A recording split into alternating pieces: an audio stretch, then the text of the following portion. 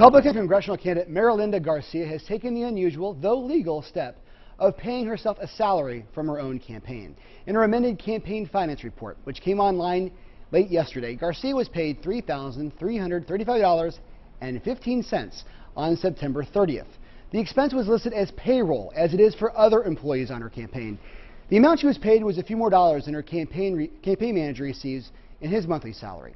The Garcia campaign confirmed the payment was for salary, given that she is now campaigning full-time. Garcia has been a candidate for 11 months, but this was the first paycheck. She currently doesn't have another full-time job. Garcia is facing Democratic incumbent Annie Kuster in the state's competitive 2nd congressional district race.